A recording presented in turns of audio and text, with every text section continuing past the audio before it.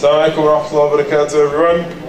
Wallah, it was a pleasure to spend the day with you. It was a pleasure to meet the brothers from Birmingham and the brothers from Luton. MashaAllah. Bismillah ar-Rahman ar-Rahim. One thing I forgot to mention before, something very important. Please, everyone, listen.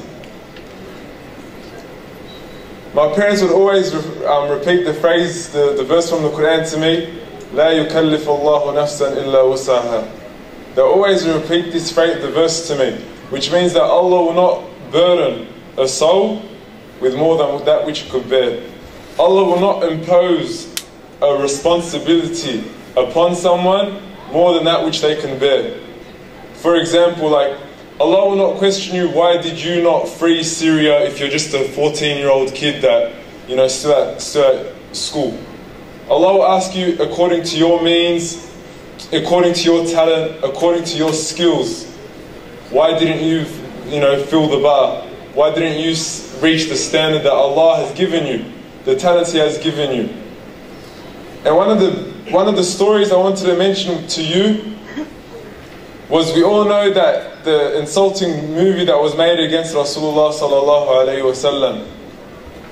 And like many of us, we did not know how to respond.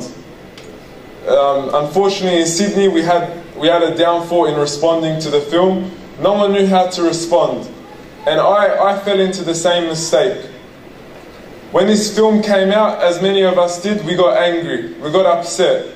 Many of us tried to respond according to our means. And what I did was, I went at home, I jumped on Facebook, and I wrote one of those gangster statuses, oh my God, stop making films about us, blah, blah, blah, enemies of Islam, blah, blah, blah, blah, blah.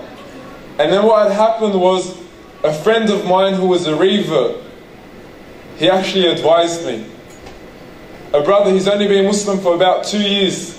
He came up to me and he goes, Kamal, you can do better than this. He goes, this is a joke. In defense of Rasulullah sallallahu alaihi wasallam, you just wrote some stupid status. It really didn't do anything. And I'm not saying, some of us, that's our limit, because you should have done better than that. And subhanAllah, I deleted the status, and I felt really, really upset. I go, subhanAllah, I should have done something more, I should have done something more, but I didn't know what to do. And I went to sleep that night, and subhanAllah, I had a dream. I was in Sheikh Shadi's centre in Australia. It was the UMA, United Muslim Association. And one of the sheikhs, he was advising me. He kept telling me, Ansurullah, which means give victory to Allah. And I asked the sheikh, what do you mean? What do you mean? And subhanAllah, I didn't understand what the sheikh was trying to say to me. Even when I woke up, I was still tripping out. What was that sheikh trying to say to me? And it wasn't until after I prayed Fajr, I said, Assalamu alaikum wa rahmatullah. And I said, I know exactly what I have to do. So I called up work, I go, I'm sick today, which I don't advise anyone to lie. But I said, you know what? I'm going to have to write a poem and post it on and respond to this film, inshallah. So, 5 a.m. Fajr time, at 9 a.m. I finished the poem. SubhanAllah, when you put your mind to something, according to your capacity, within 4 hours I finished the whole poem. And it's not from me, wallahi it's not from me. I can't write if my life depended on it. Well, you just put your mind to it, you make dua for Allah to help you. Within 4 hours I had finished the poem, and then by the next morning I had put it on YouTube. So within 24 hours I put it on YouTube. And subhanAllah, same thing happened again. The video just went like crazy. And only from Allah, wallahi it's only from Allah. And within a week it got over 1 million views. So subhanAllah, this is the information I'll tell you. Number one, be committed, be willing to sacrifice, be willing to contribute within your means, according to your skill set, and do so with knowledge and wisdom. So inshallah, I'll love to present this, because wallah, I love this poem so much, because it's it's in honor of Rasulullah sallallahu alaihi wasallam. And I have to mention this before I begin.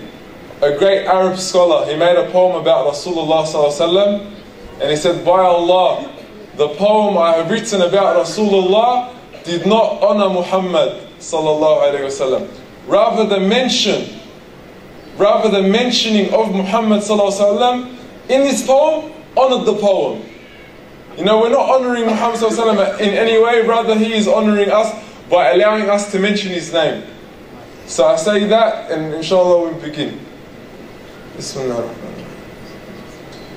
Titled As-Sadiq al-Amin, the honest and upright. He came at a time when people were burying their daughters alive. He was the savior and liberator of all of women's rights. He was the best husband to his wife, the best friend to his tribe, and the best leader to lead a nation of might. He was the most equal to his people, no matter if they're black or they're white. He's the freer of the slaves, so go ahead and talk as you like. Bilal ibn Rabah, the first black man to enter Islam, and to Muhammad sallallahu alayhi wasallam, he was ready to give up his life. Why? Because he was a man of truth and a man of justice, a man of humility, yet a man of toughness, a man of mercy. Just look at the city of Ta'if, pelted and stoned as he preached alone, heartbroken and cold and bruised bones and blood-soaked shoes. Yet he just moved on and prayed to his Lord, "Oh Lord, as long as you're pleased with me, it doesn't matter at all," until Angel Gabriel descended and declared, "Give me one word and I flip these homes." He said, "No, just hold on. Despite everything they did to me, I'ma just let it go, for the land may one day breed some sweet believing souls." So you still want to know why we love him more than we love our own? An orphan since birth, yet he was still strict in obedience to the mother. Heaven is under her feet, so be good and be sure to love her. And no, you're not a Muslim unless you love for yourself what you love for each other. Do not waste water, even if you're at a running stream. And even if you're at war, do not hurt the plants and the trees. A lover of the environment, so much so, a tree shed tears once he no longer needed it to lean. A lady was never forgiven because a kitten she failed to feed. Animals would rush to him whenever they would see, because they could see he's a man of morality and virtue. Taught humans how to be human and to have patience on those who hurt you. For of course a soul of mercy is better than a soul that's revengeful. Have mercy in the lands, and he in the heavens won't ever desert you. Ranked #1 in Michael Hart's most influential. Feed the hungry, visit the sick, and make sure you free the captives. These are the wise words that I've captured from the one who accepted every being, no matter how bad his past is. Because pride is for the jahils, those who are ignorant and backwards. So go ahead and do what you do best, and let the haters keep hating while they're busy drawing and painting, burning and making films that are desecrating the concept of art. How dare you disgrace it? You better just pray that we as patient as the one you portrayed in an image that's not true but a figment of your own imagination. For there's freedom of speech, but there's not freedom of hatred. To a man who cried every night for the sake of humanity, Ummati, Ummati, fearing the day where they face reality, where we're all brought forward to our Lord with no idea what is happening. A day where no friend can help you, nor a sibling to his family. A day where they appear drunk and overtaken by insanity. This is crazy, it's a catastrophe. The sun is close to my face, I can feel its gravity. All the people rush to Adam, Noah, Moses and Ibrahim, and then finally go to Jesus. But Jesus says, "Get away, I'm afraid that God is mad at me. They took me as a Lord, I have no idea what is going to happen to me. Go to Muhammad, peace and blessings of Allah be upon he."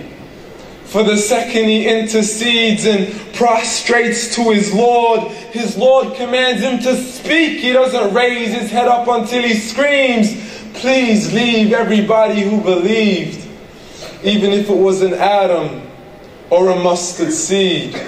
And yes, his prayers are answered, for they are guaranteed. So don't ask me again why I love him more than I love me, Muhammad sallallahu alayhi wa sallam.